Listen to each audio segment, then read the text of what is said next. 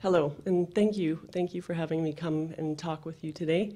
I'm going to answer a question you may not have had first. I'm limping my way up here because I tore a calf muscle walking to work on August 1st.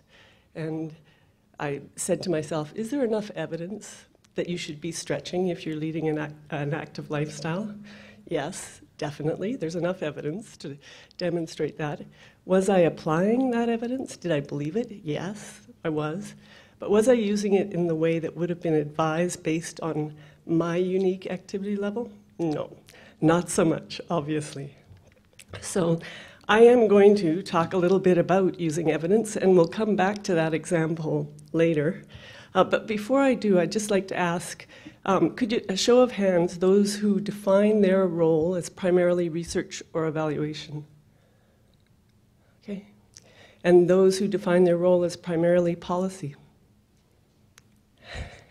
Diane. And so therefore, community. Who is here representing community serving organizations? A huge crowd. Great. So it's a pretty good balance. And I'm really pleased to see that balance because it takes all of us to address some of these issues and to really think about how we're better going to use what we know. What I'm going to talk about in the next, not 45 minutes, because I'll try to make sure you have lunch soon. Good. But what I'm going to talk about in the next 45 minutes is about recognizing, yes, we know a lot. We have a lot of information about what works, what doesn't, what is needed for prevention, but are we using it effectively? And what can we do to better use it effectively? And I'll encourage you to think in little snippets throughout my talk about your personal use of evidence, because it's a human endeavor. It's people who use evidence. It's not things. And so we have to think about our behavior change and the way we approach it if we're going to be part of making sure we're doing things differently to improve the lives of people we serve. So just a little bit about PolicyWise, and thank you, Jared, for the introduction. It's very briefly, we do exist to improve the lives of children, families, and communities through leading, creating, and enabling, mobilizing research evaluation. And our focus is on evidence-informed policy and practice. So I'm going to use the E word quite often during this presentation. I will skip over this slide and go to our theory of change. So our theory of change rests on a foundation of trust.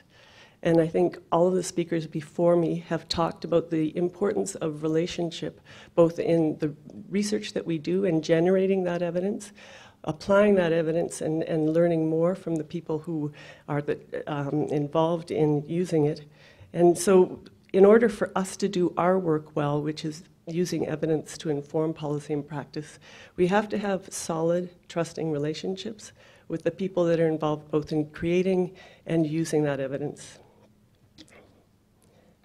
We use and have built on a definition of knowledge mobilization, which is a cornerstone of all that we do at PolicyWise.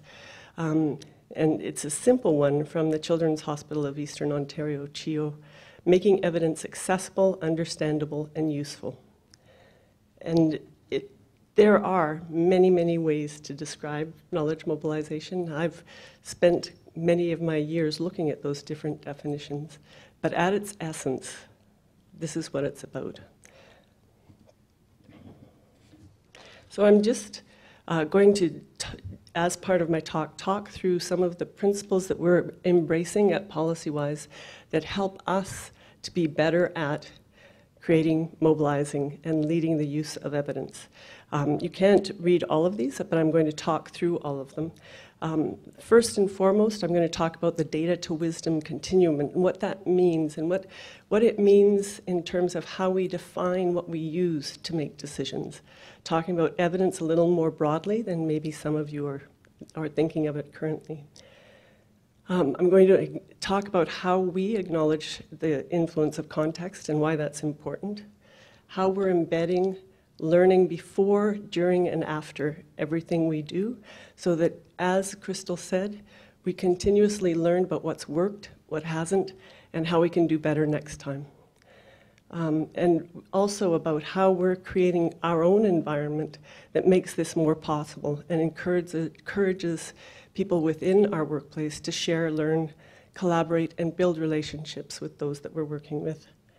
And not most importantly, but alongside all of that, we have to continually assess whether or not what we're doing is actually making the difference we intend and whether we need to change that. So our commitment to knowledge mobilization and the use of evidence comes from knowing that to inform policy and practice, we must play an active role in supporting learning through the application of evidence. So this knowledge to wisdom continuum isn't new. You can find it in many places, but it's something, especially in recent years, we've sort of got bogged down in thinking of research as the only source of evidence. And while it's an incredibly important source of evidence for decision making, in reality, it's a piece of what's needed to support evidence. And so we talk about the data to wisdom continuum to sort of more clearly articulate what we mean when we talk about using data, information, and evidence and moving knowledge forward. So data, it's the raw material of information. Information is data that's been given meaning, and data can be words, pictures, stories, but it's using data that's appropriate for the context. And once you begin to give that meaning and understand what it means, then you've got some information at hand to help with decision making. Evidence is a more credible form of information. So it's information that's been assessed for its credibility and is found to be credible, but it comes from many sources. It comes from research, it comes from evaluation, it comes from experience, practical experience with what you're doing on the ground in community, and also learning from the folks that you're providing services to and with. It comes from a knowledge of our local context, where we live, what will work here, what won't. It comes from knowing policy, knowing the policy context. So all of that is what we're talking about when we talk about evidence. I describe knowledge as evidence on two legs. Evidence is knowledge is what we do with evidence, what we learn by applying what's been done, what's come out of the research and those other sources of evidence. So, and wisdom, finally, is being able to apply our knowledge that we've gained over time to answer strategic questions and implement programs more effectively. We do this by not just focusing on the information, data, information, and evidence, but we do it too by convening, as Crystal was saying, by convening, and others, convening people so that people can exchange what they know and talk about what's worked, what hasn't. Because the enterprise of research is always playing catch-up with what's happening in the real world. And so we have to find mechanisms to accelerate our use of what's worked and what hasn't. We connect people to what we know of as leading practices or emerging or promising practices. I'll talk about that in just a second. And importantly, we have lots and lots of information, so we try to find creative ways of making that information accessible and ensuring that people who need it have it when they need it to make decisions. So I'm just going to pause here and ask you, I'm not going to go through the full exercise. This is called 1, 2, 4, all, usually. And it's an exercise that we use in different contexts in our team meetings, and et cetera, to give everybody in the room a voice. The usual approach to it is we ask you to just sit and reflect, on a question. And then we have you turn to the person next to you and discuss your answer. And then you share it with everyone. But right now I'm just going to do the one because we'll come back to the question and your answer to it later. So I'm going to ask you just to reflect for a minute on what you wish people could know that they don't about your work in preventing homelessness. What do you wish people could know about your work in preventing homelessness? And please write it down because we are coming back to it. So I'll just give you a minute there.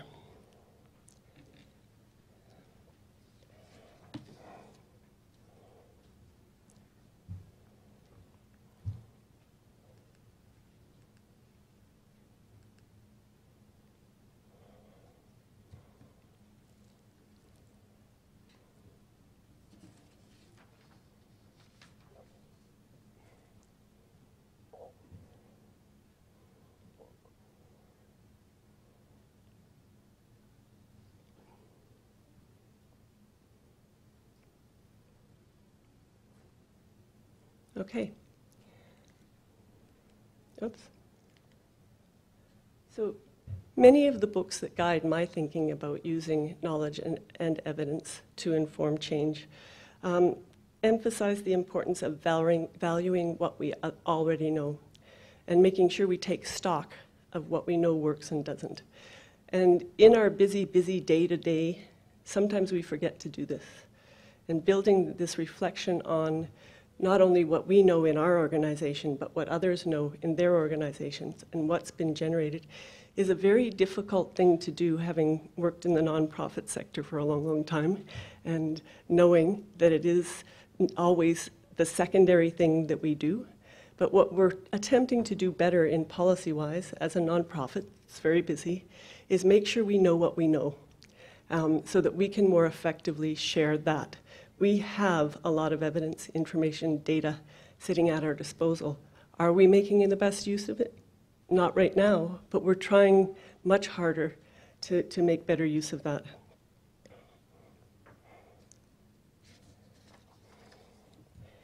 In the area of housing and homelessness, you also know a lot.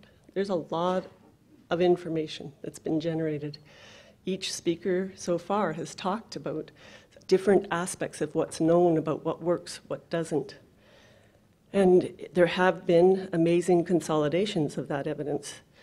People have talked about the essential ingredients of moving the dial on these issues. And so we know that. So what do we need to do to actually use it? One of the pieces of literature from quite some time ago, but it continues to resonate with me. It's a little formula that says successful implementation is a function of the quality of the evidence you have at hand to make the decisions, your knowledge of context, but you're also, third thing, your ability to facilitate its use and the use of facilitation strategies to mobilize that evidence within context in relevant ways. So successful implementation, a function of context, quality of evidence, and facilitation. I said I'd talk about context and why it's important, and here I am. So many things in the work that we do are not very simple. And the simple realm is where there's a large level of agreement and certainty about what needs to be done. How many of you, show of hands, experience that all the time in the work that you do? So where we do habit, where we are mostly, and especially in housing and homelessness, is we're constantly addressing complex issues. So how do we do that more effectively? How do we use the information we have to more effectively address those complex issues? We co-create the way we're going to address the problems, and we make sure that we maximize what we know already. To do that, we're talking about knowledge. We're talking about that evidence on two legs. What you have in your heads that you've seen work well and not work so well. So we have to learn from the failures as well in order to continuously improve. And to do this, we need to connect. We need to have dialogue. We need to experiment with what we know and try again, that prototyping that someone talked about, and co-create the solutions. I talk about leading, promising, and emerging practices. I've worked in the health and social services sector for 35 plus years, and there is very rarely something where there's such a high level of agreement and certainty that it's the right thing to do in that realm, to call it a best practice, because things change from context to context. What works in one won't work in another, so there's no one way to address these issues. So I use the leading, promising, emerging practice, which is getting more and more traction these days. Emerging practices are things that have worked well in a context, but there may not have been a lot of evaluation or research related to it, but the people who are involved in it see the change in themselves and the people they're working with, to the extent that they say, we need to evaluate this. Evaluation is key to the different levels here. Promising practices, they've been applied, this whatever has been applied in a few different contexts. The intervention or policy or practice has achieved similar outcomes across those contexts, and that's been demonstrated through evaluation. And leading practice is the closest to best practice, but it's still very much about context being important. So leading practices are things that have been applied across multiple contexts, getting similar outcomes, and that's demonstrated through research, and that's demonstrated through evaluation. So if we say we're going to influence policy, when we talk about influencing decisions with evidence, what are we talking about? Social policy, it's a course of action or inaction chosen by our public authorities, and it's dealing usually with social issues, health, safety, well-being. When we're thinking about applying evidence, it's important that we know enough about the policy process to think about where we can insert the evidence that we have. So quite often the word policy is used, and it's one big P, policy, and we're not distinguishing between different types of policy that actually influence change. So policy can be strategic. It's that vision to improve well-being. It comes out in declarations of human or child rights. It comes out in those kinds of strategic documents. Legislative policy, as we know, is bills or acts that are passed in our legislature. Program policy, many of you are from community, and that's where you are enacting policy. And so it's important that you tap into what's known so that your policies reflect what's the latest evidence related to what works and what doesn't. And similarly, at the operational level, how long your doors are open, when your doors are open, on which days of the week, that sort of thing. Those are decisions you make. And we know a lot about the 9 to 5 not working, particularly for vulnerable populations. That's an operational policy decision, changing those things. So why is this important? It determines the kind of society that we have. And we all need to be part of thinking about how what we do can support changes in policy, support the people who've dedicated their lives to changing policy for the better in a non-adversarial way. So getting to know the policy cycle is important. This is a cycle that is embedded in each of those different levels of policy: strategic, legislative, program, operational. And you can insert evidence in most places around this cycle. It's not that you have to have it when the problem identification takes off or when the policy analysis is done. There is always an opportunity to bring forward new evidence and to inform that, especially if people embrace the continuous improvement approach to policy development. So this is where I'm going to get back to that question pretty soon. Not this slide, the next one. So there's also many different ways in which evidence is used. And it can be direct or indirect. So decision making, very obviously using evidence, or using evidence to affect our understanding of a problem. We may not be applying it to a specific policy or practice change right now, but we're changing the way people think. There's many degrees of awareness of what research we're using or not. That's conscious or unconscious use of evidence. Sometimes when something's been around so long, we just take it at face value and don't think about whether or not it's still true. And so being a little more conscious about your application of evidence is a very important thing.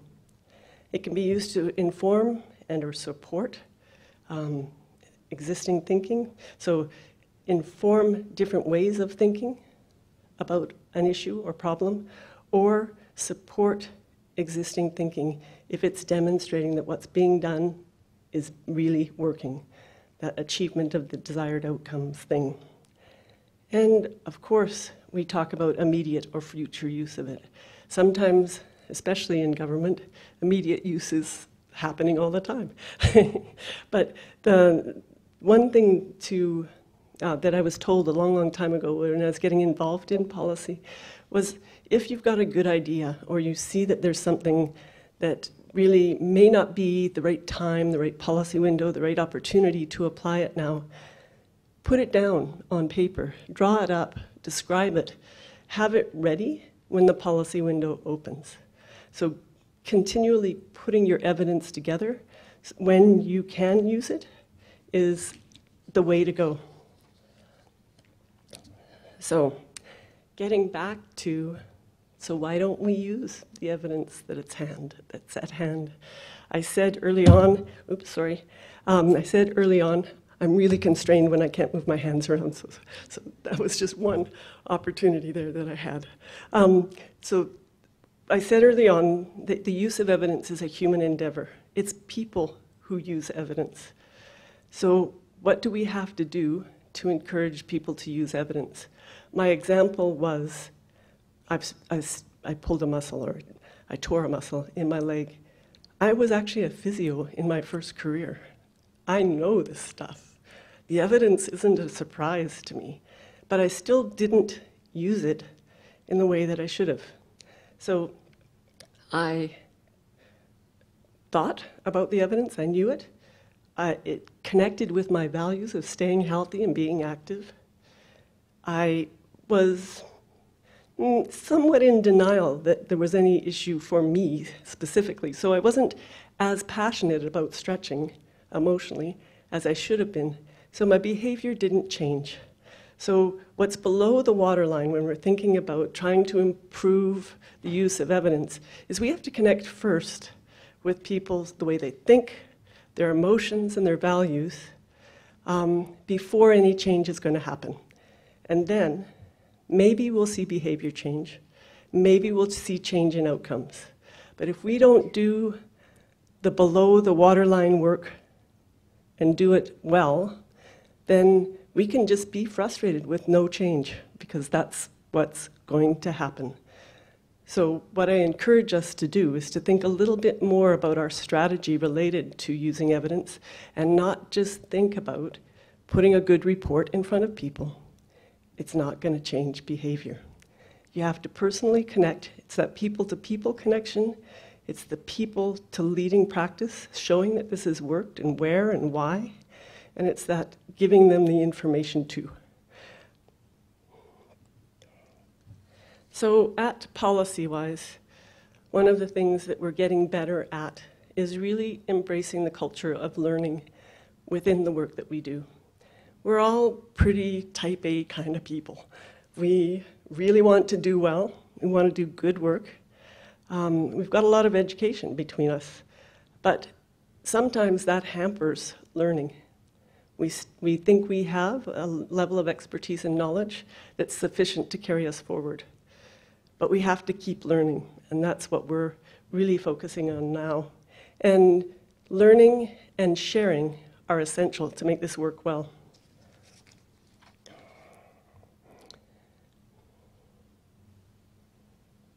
I think this is somewhat redundant. I've said this before, but quality of evidence is just one thing that influences the decision to apply. And don't get hung up on whether it's perfect. Bring people together, talk about it, pick out the flaws, choose a way forward that works for everyone. So we're creating environments in our organization that embrace change management. So I've just put this up. It's not intended that you read it, but we're really working through making sure that all staff are more aware of what is important, have the knowledge that they need in order to use evidence differently. They're committed to it, so that's addressing those below the waterline things, values, thinking, and emotions. And it becomes embedded in their day-to-day.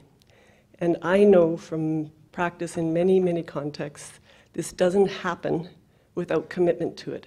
It doesn't happen without leadership taking it on and helping to move it forward. It doesn't happen without supporting people to develop the competencies to do this well. So we're building it into our performance management work to make sure there's the competencies related to sharing, learning, building relationships. Our organization needs to be set up in ways that help facilitate people using those skills. And above all, we're committed to the relational nature of evidence work. So, I'm close to wrapping up here, but what I'd like you to do in the next minute is just jot down, maybe 2 minutes, 3 things that you learned today so far, because you've got a whole afternoon of learning to come, 2 actions you will take in the next 3 months, and 1 thing you want to learn more about. This, again, is something we do when people are going to a conference or learning something new through their professional development. We ask them to do this and actually bring it back and share. So sometimes in other venues, we've asked people to write it down, put it in an envelope, and we mail it back to them 3 months later to see if they actually did it, and to tweak their memory that they committed to something. But it's just a simple exercise to help commit to learning.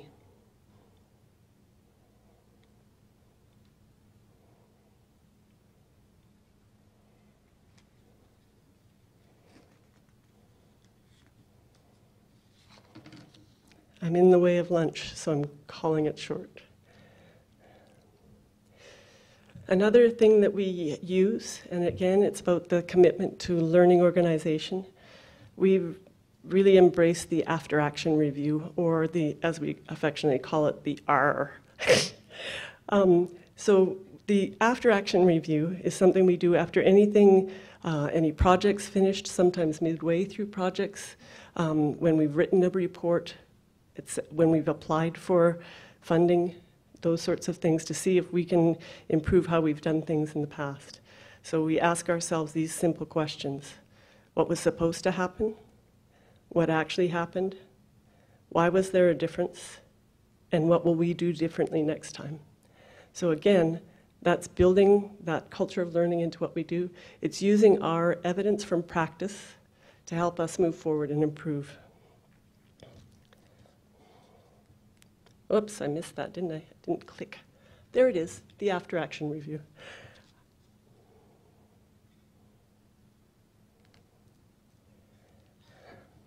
So you likely cannot read this.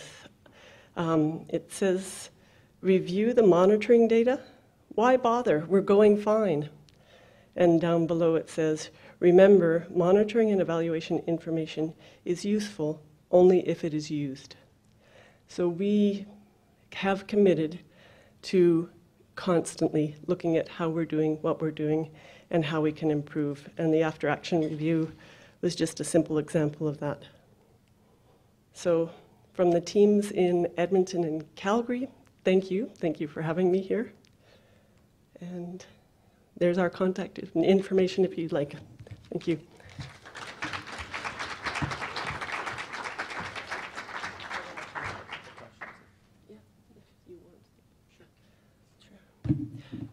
Any questions? That was a dump of information. I'm happy to stay around and answer questions too.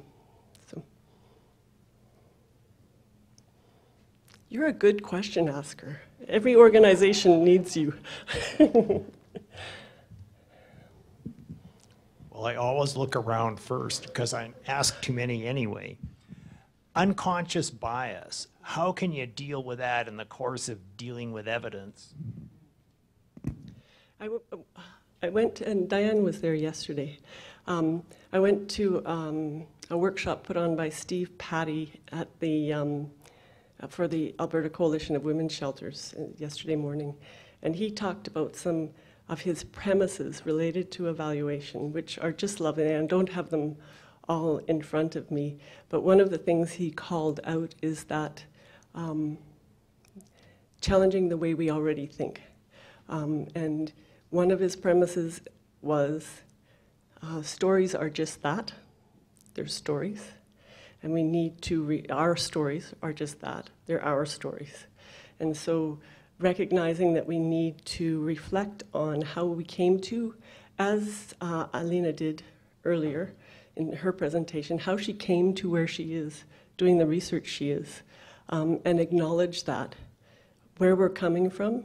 And so to do it explicitly, you're not asking people to just, depending on people to do it without prompting. It gets back to that need to facilitate behavior change.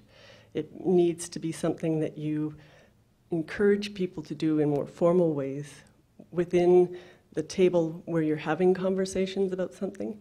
A lot of my research background is in collaboration and partnership among community organizations. One of my favorite authors is from the University of Strathclyde in Scotland.